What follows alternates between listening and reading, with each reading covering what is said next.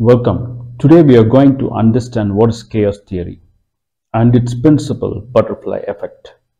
What is a chaos? Chaos is a random, unpredictable set of events or a behavior or a movements, etc. Day-to-day life is filled with a chaotic activity, be it people movement in the large cities, movement of trucks and traffics, weather patterns, and more. All these are chaotic random events where absolute prediction of the future is not possible. Chaos theory tries to understand and unravel the underlying pattern in these chaotic activities. What is opposite of a chaotic situation? A completely deterministic situation where you can predict the future. For example, compare a situation where you have only gravity or only linear motion, and in that planet there is nothing else to disturb that. If that is the situation, if you throw a ball, you can 100% sure that it's going to come down and land on a specific position. So this is a deterministic situation. Imagine the same ball is thrown on a planet where there's hundreds of other movements, other particles disturbing it. Will you able to predict that? It is highly impossible. So that ball is thrown in a chaotic situation. Let us give you another example. So if you are in a neighborhood and if you observe only one person, you know exactly where he goes and comes. The next day you can more or less predict what that person is going to do. However, let's say you take a bird's eye view and observe the city where millions of people are moving around. Now, is it possible for you to predict a particular person movement in the future? This is highly impossible. Chaos theory holds good in this chaotic situation. So what defines a chaotic situation? Patterns, interconnected behavior of components, fractals, repetitions, and finally feedback loop. Now there are a lot of terms which I have mentioned. It's very difficult for you to understand. If I give you a very easy to understand example, then you can understand all these components easily. Example of a chaotic system is a large gathering of people in a city center. You will observe the following components. Factor 1, underlying patterns. If you observe these large gathering of people, there will be an underlying pattern in their movement. Some will go to a very famous shop, some will look for eateries, some will look for transport. So there is an underlying overlapping pattern in this chaotic situation. Interconnected behavior. Movement of a people will affect the movement of other set of the people. Also, for example, if a security blocks a road in one set of a lane, it will affect the people in the other set of the line. So there is an interconnected behavior among the components. So one element directly or indirectly affects the another element in the same city center, even though they are distance apart. So this is factor 2, interconnected behavior. Feedback loop. For this, in the same city center, there are thousands of people leaving a big mart. So there is a feedback going to the transport. For example, like auto or taxi, they know that the people will assemble here after the shopping. Therefore, the cars and taxis and autos will pile on a certain lane. So there is a feedback system between these interconnected elements which acts as a loop and gives information to one another. Factor 4, repetition.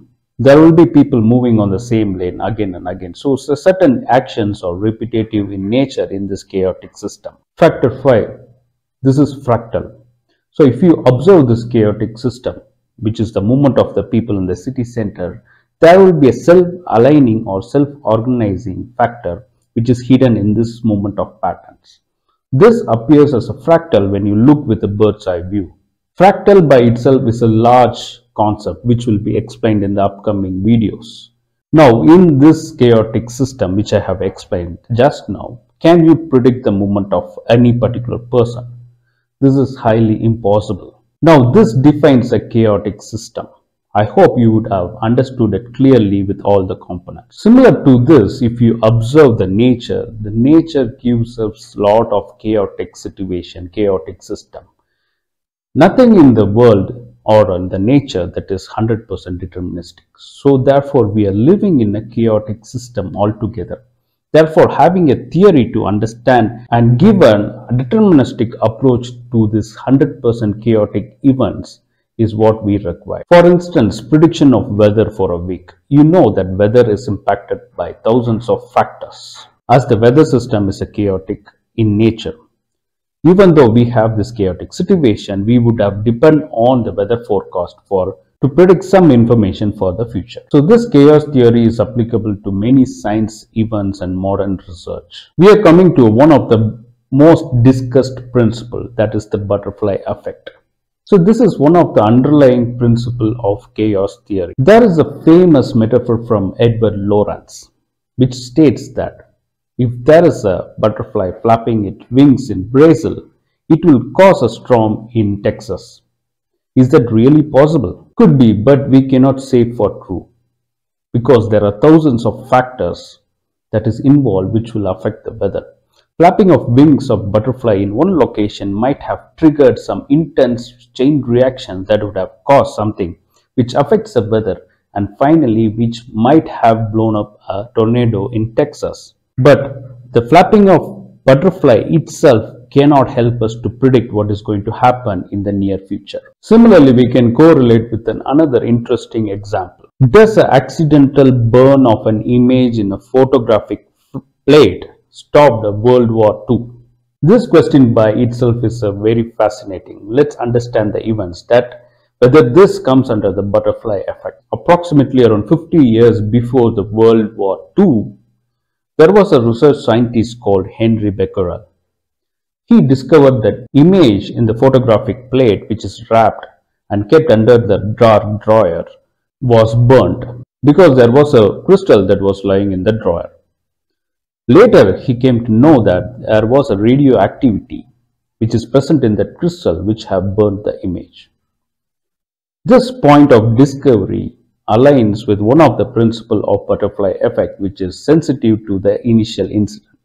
After this radioactive discovery, there was series of innovations, inventions, and then a lot of theses and scientists worked together to create an atom bomb. This process continued for 40-50 years, and finally this atom bomb was dropped in Japan, and ultimately the Axis power came to the knees. Therefore, this ended the World War II. Now, can we say that that small incident has stopped the World War II? Could be. This can be an example of a butterfly effect. Similarly, many things happen in the world. Something very small happened somewhere hundreds or thousands of years before. That could be the reason for a happening today.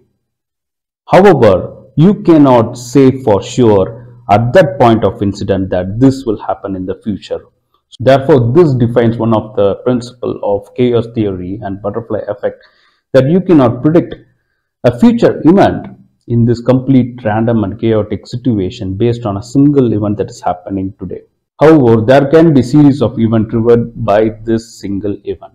The famous phrase, "everything happens for a reason," is one of the theological interpretation of the butterfly effect. So this chaos theory is an interesting concept. Now what we have in the modern world as a tool to unravel this chaos theory, we have machine learning. So this machine learning can learn the historical patterns from the data. So you can collect data from the chaotic systems such as a large scale CRMs or traffic movements, or even an event of nature like occurrence of earthquakes.